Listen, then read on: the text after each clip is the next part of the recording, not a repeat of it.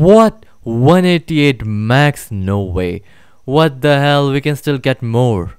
It's been a while since Distant Horizon been released with shaders. So here's my updated guide for Distant Horizon if you got a low-end PC.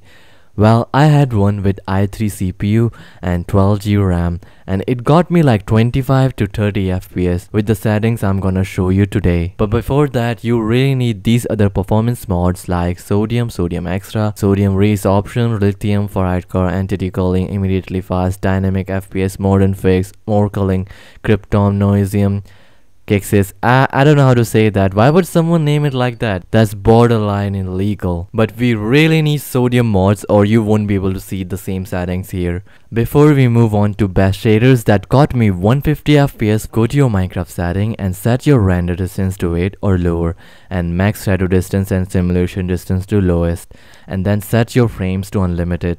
After that is done, make your way to Quality tab and set graphics to fast. Turn off clouds and just copy all the settings here. Turn off smooth lighting too and also turn off map level to 0 since we got like really small render distance to notice any noise or jitter. Then go to Performance tab and make sure to turn off always deferred chunk updates and turn on fog occlusion. Now copy all the settings I have here, just pause and copy everything. Also I have tested the same settings in my Intel i3 PC and got like 30 FPS.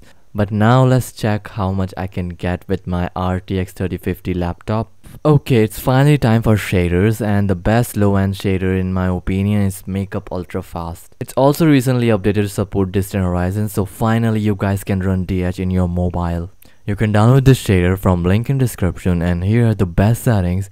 So go to settings menu and click on profile tab until you get shadowless low written. Then turn on shadows. After that everything here is optional and just for aesthetics like bloom and volumetric clouds. All depends on your taste, what you like. You can actually configure it more if you go to advanced option here, but not today. And lastly, let's tweak Distant Horizon settings. So go to Distant Horizon settings. And here you can set your render distance. Lowest is 32.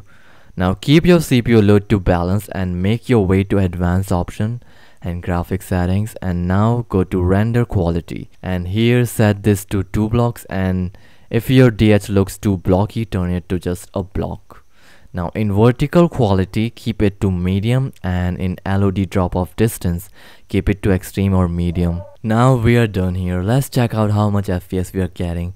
I have already pre-generated a world with Chunky. Check out this video for more about that. And now here we are.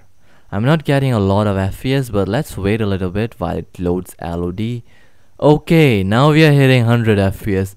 That's pretty amazing. I can finally put use to my 144Hz monitor full capacity. Well, now let's check how much FPS I can get with tweaking a little more settings. So first, make sure to turn off shaders before changing DH render distance or it will glitch. Let's check out BSL shaders with minimum settings, and we also need to turn down our DH render distance to lowest. Okay, that's not bad. I saw 150, 160 max. Okay, let's check out Makeup Ultra Fast. What? 188 max? No way. What the hell? We can still get more.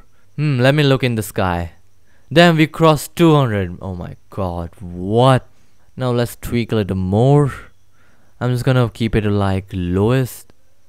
Look at that, 274 FPS looking in the sky. And that's not even it. I can get more by lowering my DH render quality, but not today. Bye bye guys, please subscribe and check out this video.